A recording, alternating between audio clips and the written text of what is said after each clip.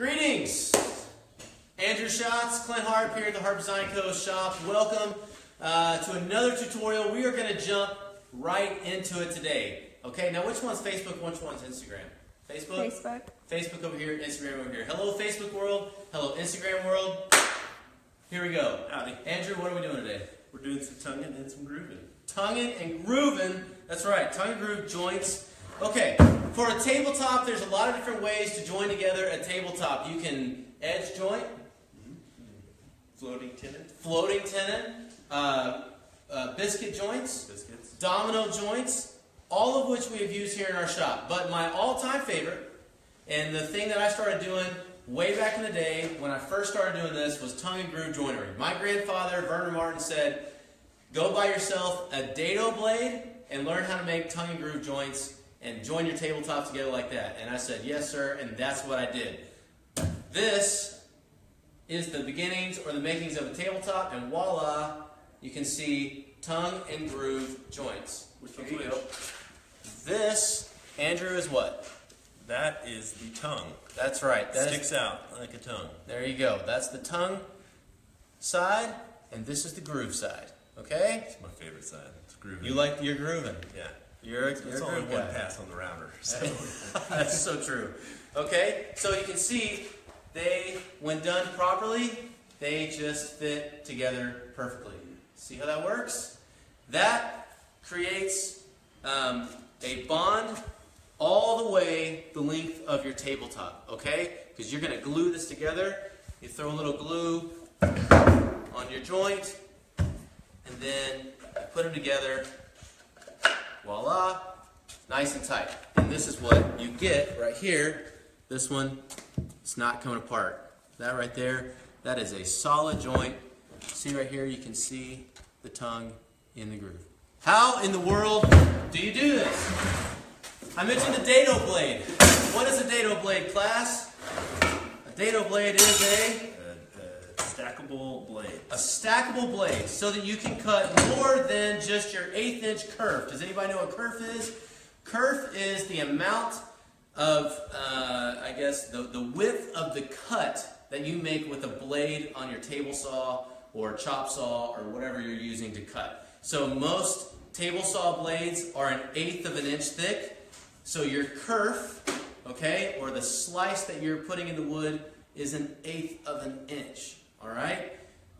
If you wanted to make that, though, if you want a wider kerf, then you use what's called a dado blade. This is a dado blade. They come sometimes in boxes like this, or kind of like a pouch. Basically what you do is you, on your table saw, you put one blade like this. There you go. Thank you, Andrew. And your little pin. Thank you. That's there. Your pinky. Very good. Then you stack on. One of these are called chopper blades. All right? Might want to make sure they're going right. Yes, here. Oh, sorry, break your pinky. Here we go. Thank you. Yeah. Okay. So you kind of line them up. You offset your chopper blades. Okay? You always want the blades to come towards you on the table saw. That's right. Thank you. Then you cap on your other one. How's your pinky doing? This is a little heavy. And so now you can see this one has a kerf of about 1/2 of an inch or so, something like that. So now you've got a stacked blade, okay? And see, coming at you like that, that is going to cut one solid, boom, like that. See right there? Now we are actually going to show you on the table saw here in a second what that looks like in action. Okay? And you actually use this dado blade, use this same blade to cut the groove and the tongue, and I'm going to show you how to do that as well. The other way to do it, Andrew, what's the other way to do it? We use routers, and there's different bits to make your groove and your tongue, and we found that the routers really make a good tight fit. They do. We're fans of the routers. I started out on the table saw using tongue and groove, then I moved over to the router. And I think we are much happier with the router for sure. Yeah. And it's really a lot easier when you have 2 routers, because then you can just set one up, Put it aside, and whenever you need to do it, boom. boom. One of the keys on this though, guys, when you're tongue and grooving and all that stuff, you need to have a planer, okay? Because in order to make all this stuff fit perfectly, these pieces of wood need to be the same thickness. So make sure you have a planer, learn how to use it, get comfortable with it at home. We've talked about planers before. One day we'll do a planing tutorial. I built this business on the back of a planer that I bought at a home improvement store, okay? And I used that for 2 or 3 years before we got a big industrial grade planer. I used just the little average 14-inch planer, and it did great work for me. But you need to plane all your wood and make sure it's the same thickness when you're making tongue and groove joints. All right, over here we've got. You see, that is this is the bit for tongues. And so this Come over here with the camera, and we'll show you. This is our tongue. Remember, it's the one that sticks out. All right, so he's going to show you when you put the planer on there. The router. You would put it on. I'm missing it. And then you just run the router. Now, the thing about the tongue is then you have to flip the board. Yep. And then you can run the other side. And then that will make your tongue. So there you go. The key is to making sure that you can get the tongue to fit perfectly into the groove. This one just makes a groove. So it looks like that. And you got a little bit of a gap. And it comes down. And then you'll just go right into the piece of wood. And that's, sometimes if your groove is a little big, you can make the groove, or it's a little small, you can just flip it again. But when you use these router bits, okay, what happens is you get these set perfectly, and so you are able to then make an absolutely perfect tongue and groove joint.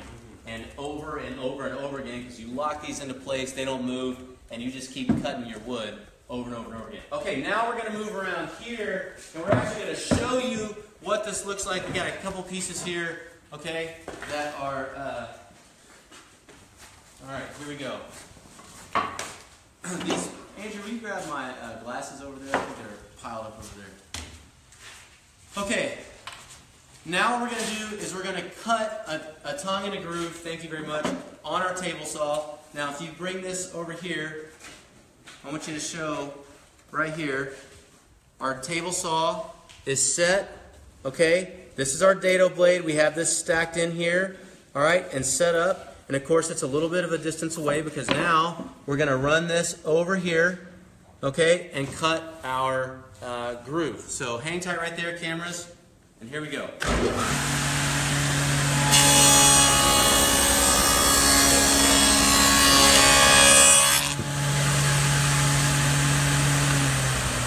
Voila.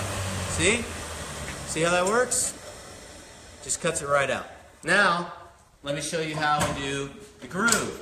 Now, we have not set this up so these fit together perfectly. We haven't tested anything.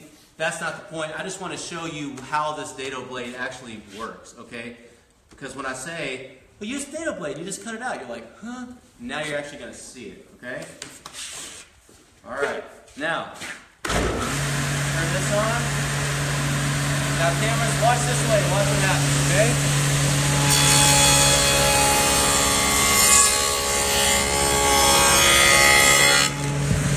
Okay, there's one part, right there. Now we flip it.